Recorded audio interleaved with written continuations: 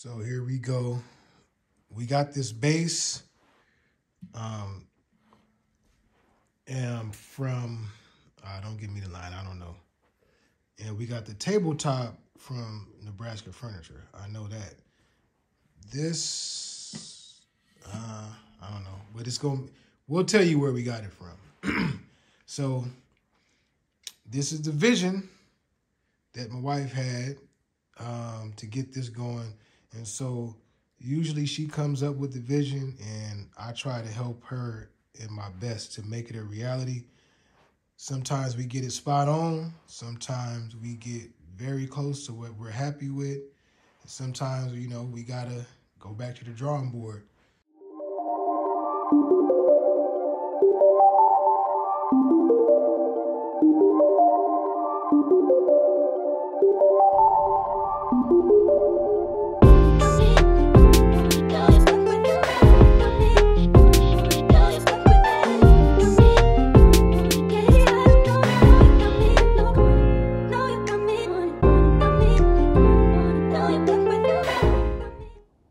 All right, so jumping right in, here's the actual complete table as sold at West Elm. This is pulled from the website, a screenshot. This is the actual base that we bought from the West Elm outlet.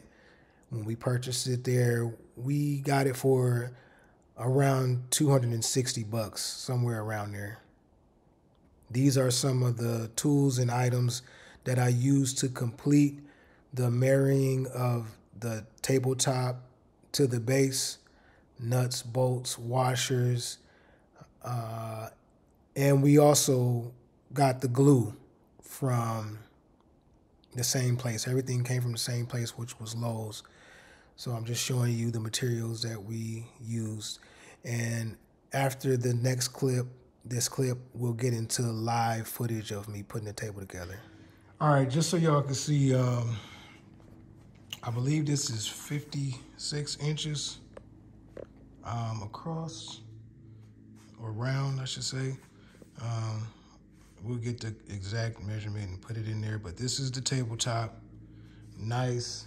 It kind of matches with some of the graining here. If you can see, it's like a grayish tint.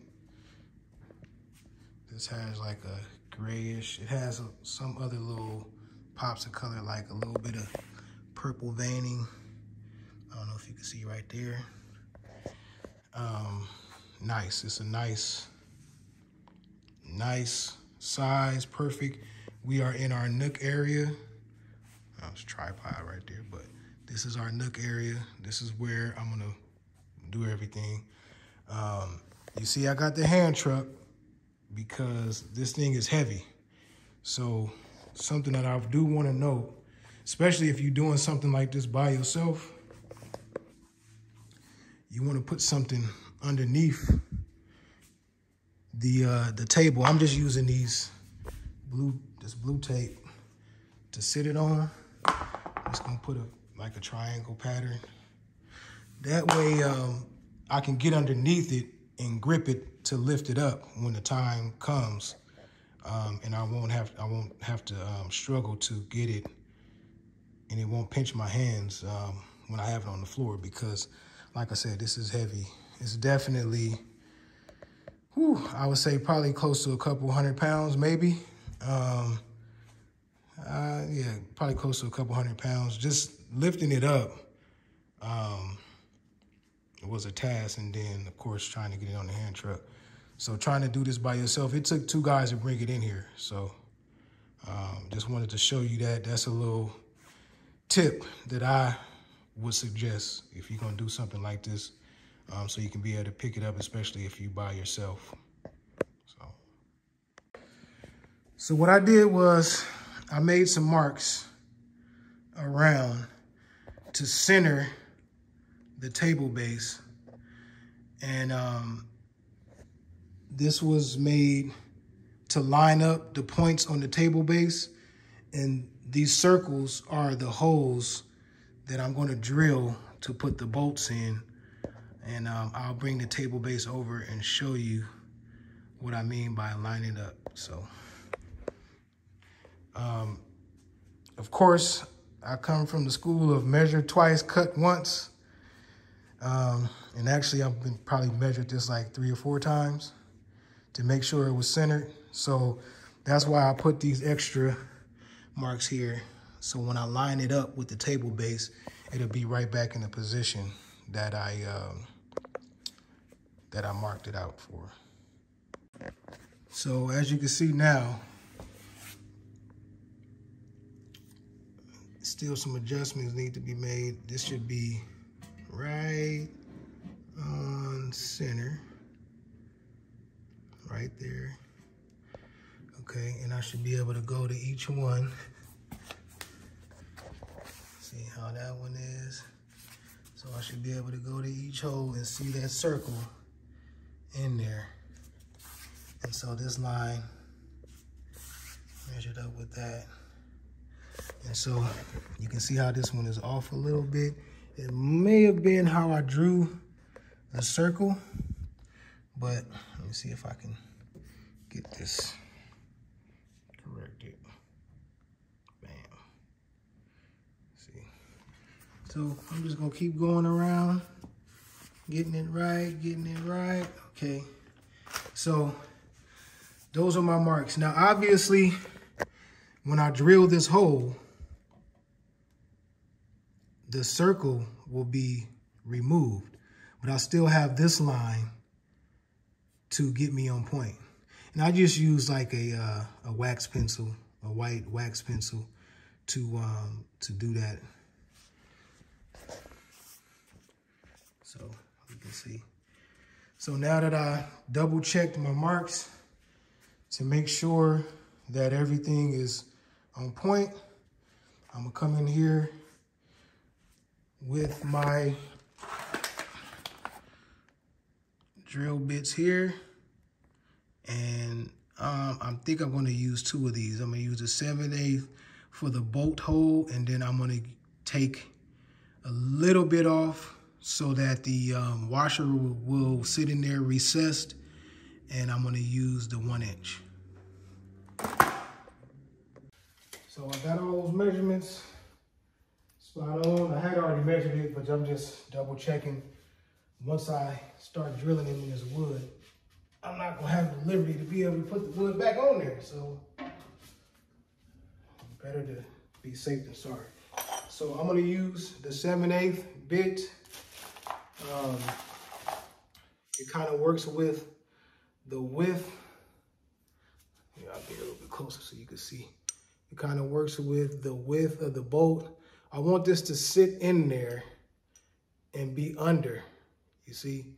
So when I drill that hole, obviously I'm gonna drill the hole here in the middle of the circle, take this down, and then this will be recessed in there. So let's get to it and do it. Make sure you, make sure your drill is charged up. And I got my spare battery on there, but I've learned from doing stuff like this plenty of time. You get started and then your drill goes out and you gotta stop. So I don't wanna do that. So here I go, I'm starting to drill my holes. Mind you, my original idea was to keep the washer flush with the wood material on the bottom of the tabletop. Because I started to drill my holes for the bolts, it made it harder for me to drill the holes for the washer, so I abandoned that idea. It's the same application, it's just a matter of preference, so I didn't see the need to try to force that to continue to be the idea that I went with. The application was the same. I'm still going to epoxy the bolts and the washer to the base. It's just the washer is sitting above the wood material line instead of being flush. And honestly, because this is under the table, it really didn't make a difference one way or the other. And so Another key thing is just to make sure you take your time. You want to make sure you're drilling your holes centered to the marks that you made. And obviously you're going to have to get it at the same level or the same height or depth, I should say, so that your top surface is level. You don't want it to be one side is higher than the other because you didn't drill down. And a lot of this stuff is done by eyeball. So you really need to just take your time and it'll come together. Just trust yourself, and you're already doing it yourself, so trust yourself. So I'm vacuuming the holes out, and I'm going to drop a bolt in there just to see where I'm at as far as the depth of the hole. How is the bolt sitting in there? Is it below the surface line, so that when I sit that washer on there, I can get a good amount of glue stuck to the washer underneath, as well as a good amount of glue below and around the surfaces on the bolt. And it worked really good doing it that way because I was able to get full coverage around both objects, the bolt and the washer. And later on, you'll see, I'll show what I wind up going with as far as applying the glue. Here I'm just adjusting it, making sure that I got it to the right depth. And so after this clip, we'll go to a live clip to show the progress. All right, let's see.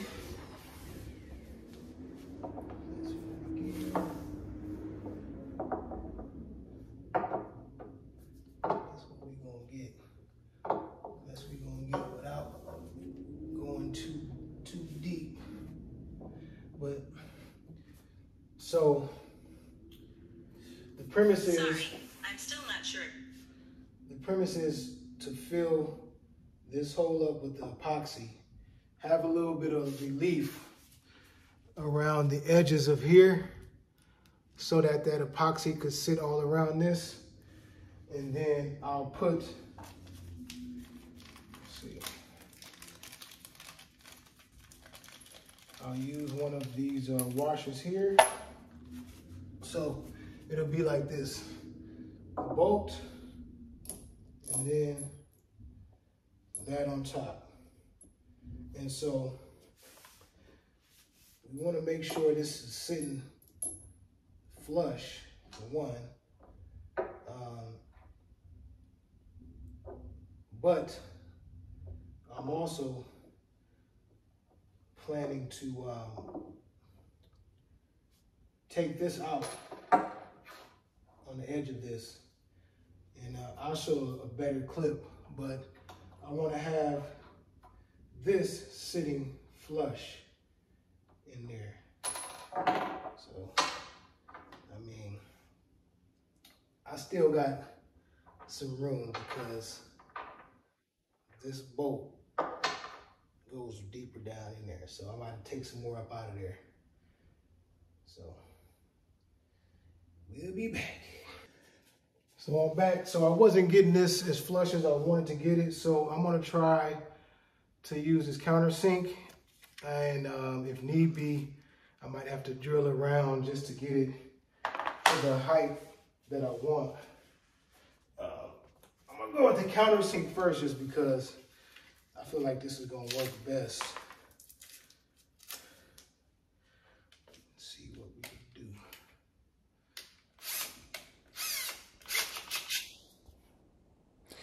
So like I said, I switched over to the countersink just because the depth of the hole wasn't like I wanted it.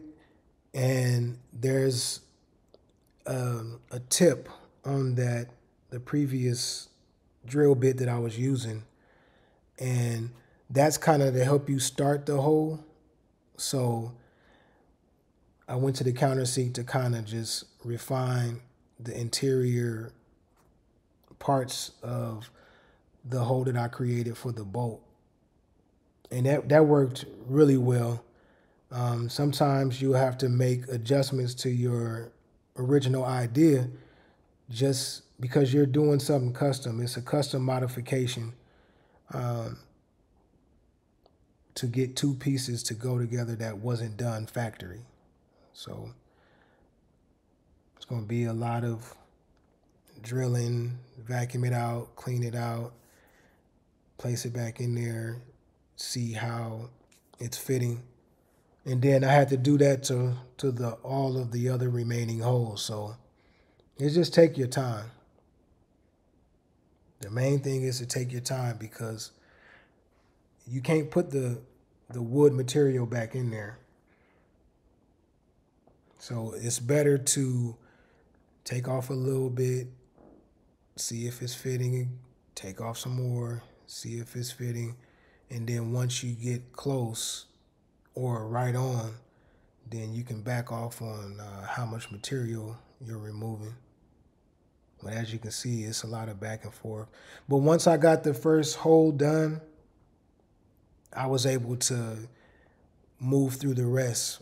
You know, you kind of see the level or the depth of how the hole is, and you're able to just replicate it. It gets easier and easier. And this is I mean, think about it. This table from the store is over $1,000.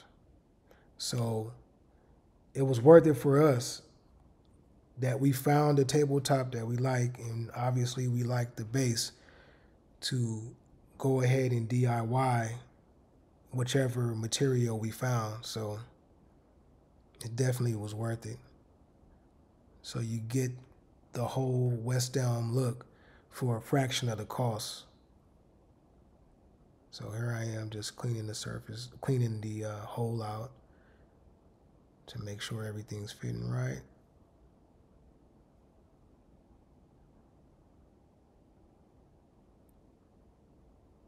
So now we'll come back to a live clip showing progress. So this is how I want it to fit. Right flush to that. And then I'm going to take it down with the 1 inch. This is how it looks inside of there. I'm going to fill this up with epoxy. That way it'll have a good amount in there to grip. It's going to grip around these edges. And then I'll have the washer, the recessed washer. So it'll be in there like this. So it's going to sit flush on there like that. So that's good.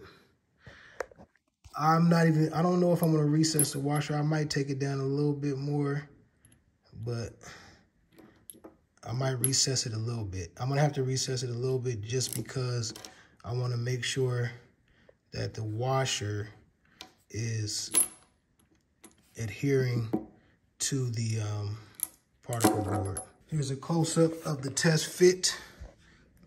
Everything's in there nice and tight.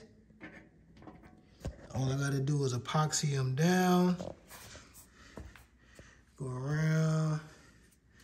Everything's fitting nice and tight. Now, from bolt hole to bolt hole, it's gonna measure out because I measured it and everything. But I'm gonna actually line it up with the lines once I do the final application. And then I'll show more of this later. I'm thinking I could have got a shorter bolt, but that's all right. We'll put that washer on there like that. And then I'm gonna come in here.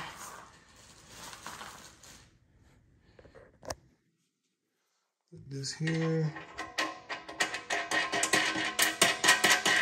It's gonna be, and it's gonna fit just like that. So it's not too bad. And obviously this will be the last thing you see unless you crawling under the table. We ain't got no babies in here, so. Yep, so get this cleaned up and come back with the glue. So I went around, epoxied it, set it in there. Let me see. So this is how it is. I got it set in there. I put a little bit around the rim of the bolt and the washer on each one, just so it can have a nice. Now technically you would use a clamp. Well, you could use a clamp to secure it. I pressed it down in there pretty good, made sure everything was flat so the washer wouldn't be floating above the wood surface. Obviously, you want that washer to bind to this surface here. I think this is particle board, but anyways. So it's gonna take about 5 minutes, it says, to dry. I'm gonna let it sit for about 15 minutes, start prep on another area, and come back and see what we have. So it's been about, maybe about 7 or 8 minutes. And it's pretty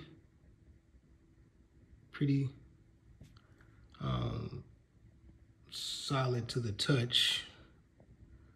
I'll wiggle it a little bit, but this is how you can tell if your thing is glued down. Then you pretty much know. So I left that there to kind of be a marker.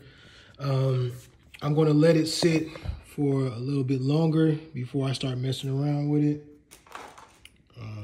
But just so you can see.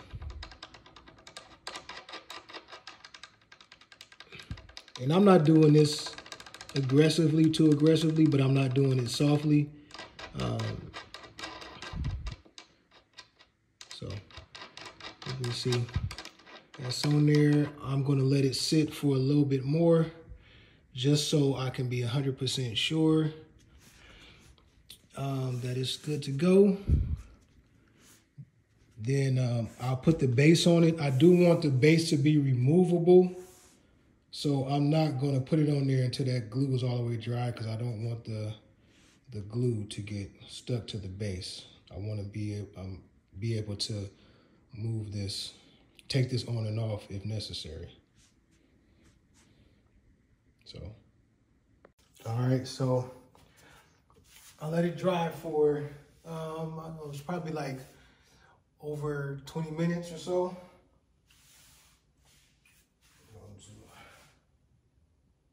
That's in there.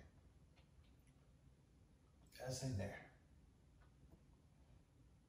That ain't coming out.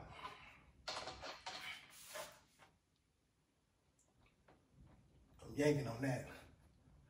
So that's in there, nice and dry. So now what I'm gonna do, I'm gonna line my marks up. So here we go, I'm doing the final fit, I believe, after, yeah, this is the final fit after the epoxy has dried. Make sure you don't erase your marks, or make sure you do multiple marks so that you can have something to fall back on as far as lining it up. Because as you'll see here, there will be some adjusting that you need to do. So that's pretty simple. But like I said, take your time when you're drilling your holes, because that makes this part a lot easier. If I hadn't taken my time, then I would have had to modify the base or fight to kind of try to fit those bolts in those holes. And because I lined it up and had marks, it made it a lot easier. So we're gonna come back with a live clip after this. So here we go. Base is on there. That's on there. That is on there. So, as you can see, looks nice, clean. Now all I gotta do is flip it over, just hand tighten it until I get it on the right side, and then we'll be done. I didn't make too much of a mess. I'm probably gonna wipe those white marks off.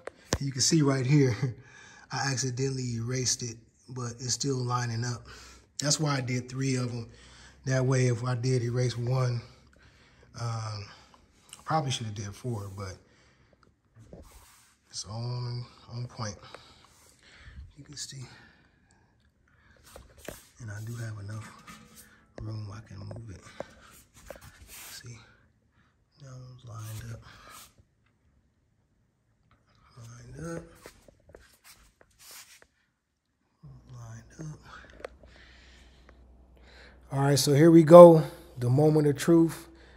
Everything is kind of hand tightened, ready for the table to be stood upright. And this table was heavy. So if it looks like I'm nervous or like I'm struggling a little bit trying to get this in position, it's because I am. It's not a light table.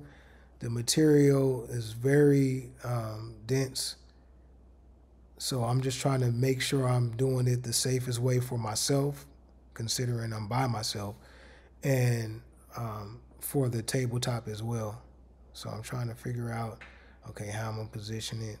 And then at this point, I set it down because I wanted to, while I had it like this, make sure that it could hold the tabletop under its own weight after the glue has dried, which it could. And there I go, setting it up. So you can see everything's holding. So here I come back with a live clip. So just to finalize it, so these were all messed up on there. So got some more. These, I'm replacing them. That's how it looks. This is how the bottom of it looks again. So, got 2 more to put, and then I'm gonna set it up again, and we done. All right, that's how it look.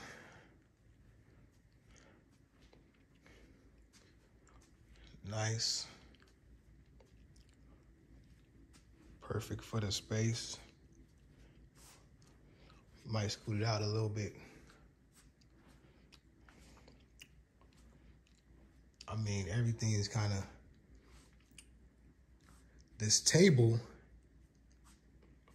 because it has this variation of color in it, it's kind of pulling that color out of these chairs, because these chairs are supposed to be a black, like a charcoal black.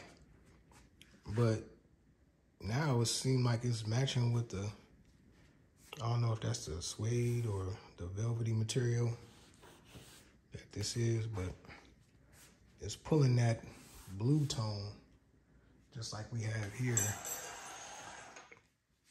on our island. We have, well, this is more of a grayish, but if you look right across, I mean, considering this is builder material and this is a secondary material that we bought, I mean, she couldn't have matched this no better. And I don't even want to tell y'all how much the tabletop costs, because you're probably gonna think I'm being false, but without me showing you the receipt, this was $100 tabletop, and it's heavy. Got it on clearance. Master of clearance shopping, my wife, got it. And we bought this base months ago with the idea of getting a stone slab fabricated, same size and everything. We were going to get around the same size and something in this kind of style. Maybe not with these little rivets in. That's the only kind of drawback of this table, is it has these rivets. On the camera, I'm sure it's giving off some type of feel, but in person, it doesn't look bad at all. And for $100, I mean, the table now, in combination, based on today's prices, this table is probably, I don't know, $1,500 table. And I think altogether, it's less than $500. So here is a full frame picture. If you remember, at the beginning of this episode, I showed you a picture of the West Elm website. The light fixture is not exactly the same. It's similar, and of course the tables is not 100% the same. The chairs, of course, are different. Our space is different, but this is the final product. So let us know what you think. Let us know how you like it. If the video was informative, like, share. If you feel compelled to, subscribe to the channel. We are getting more into the DIY phase of making our house a home. This was the first project, well, more major project. We've done some painting and other things that we've shared. So yeah, that's gonna be it for this one. Hope you enjoyed it, and I'm out.